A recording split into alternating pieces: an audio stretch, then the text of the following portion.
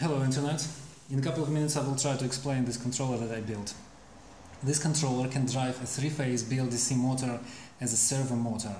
And by that I mean that it measures the position of the shaft at any moment in time and applies torque at 90 degrees electrical, which means that it can achieve constant torque in stall position or when moving very slowly. It takes 10 to 40 volt power supply. It uses RS485 as a communication protocol to receive commands and write back the position.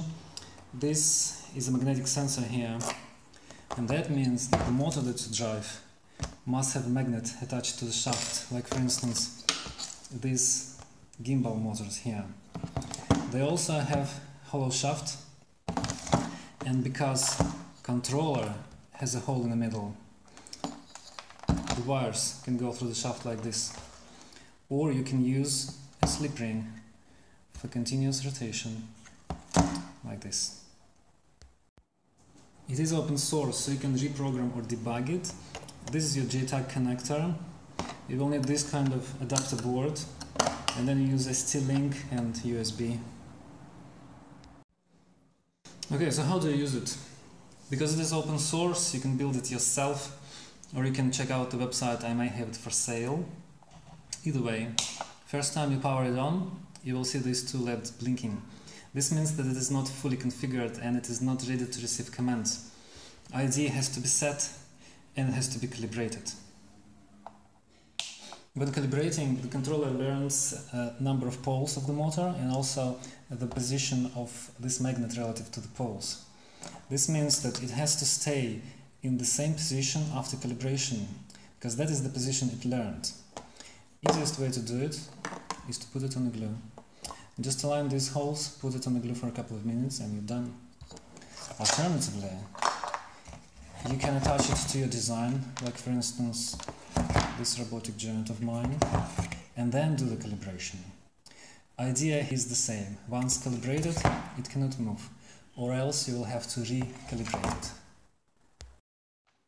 There are two ways to calibrate it. One is to press this button here, and another one is to send the command, which I will explain later. Let's do the button. Either way, it will execute this kind of sequence. It will do one turn up and then down. During this turn, you have to make sure that it doesn't touch anything and doesn't interfere with anything. It has to move absolutely freely, or else the calibration will be distorted.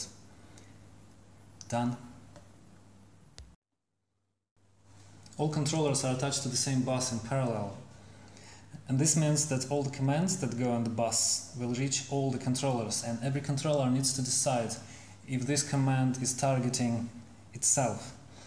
And the controller does so by comparing command's ID with the controller's ID. This is why before you drive the controller you need to set its ID. You see it's still blinking, which means that it doesn't know its ID. There are two ways to set it. One is to press this button here, and another one is to send the command on the bus, which I'll explain later. If you want to use button, and let's say you want to set its ID to 3, all you have to do is press it 3 times. 1, 2, and 3. Then if you power it off and power it on again, it will know that its ID is 3. If you change your mind and you want to change the ID, let's say to 2, you have to press it twice. 1, 2. Power it off, power it on, and it knows that its ID is 2. The easiest way to try out the commands is to use this kind of USB to RS485 board. Make sure you connect A to A and B to B. You're also supposed to connect the ground, which I didn't in this case. Still working. Next, get yourself a COM port application, for instance Realterm. Choose baud rate, select the port and open. Then go send and send, for instance, this command. 0A is the ID of the target controller. A means read an angle, and every command has to end with /m. Send, and you will see the response.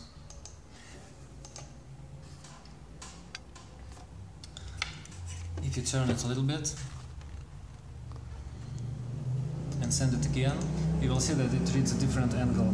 Please note that every time it reads, the value is slightly different. This is because the sensor is noisy. And let me explain what you see here. First two zeros means that the destination of this response is 0, 0, which is the main board. Next 0, 1 means that the source of this response is the controller with ID 0, 1. And last 4 digits here is the actual reading, that's the angle. Another example of a command is C for calibration. Remember I showed you how to do calibration by pressing a button? You can do the same by sending a command. If you send, the controller will execute the same procedure. It will do one turn up and then one turn down. Let's wait.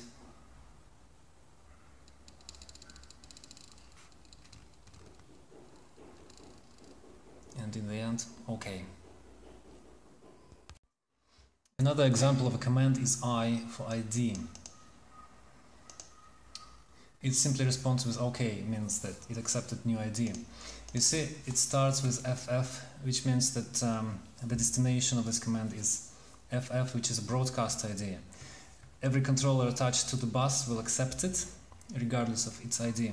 So, on the whole, this command means every controller on the bus, take new identity, and your ID is 1. Okay, and finally T for torque. It is letter T followed by plus or minus, and then 0 to FF, that's the torque value. 20 is gentle. A bit harder.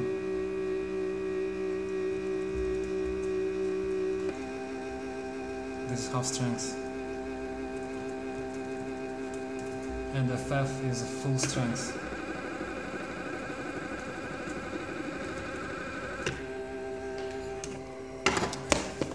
Okay, the idea here is that it pushes with the constant strength regardless of the position. You see, it just keeps pushing.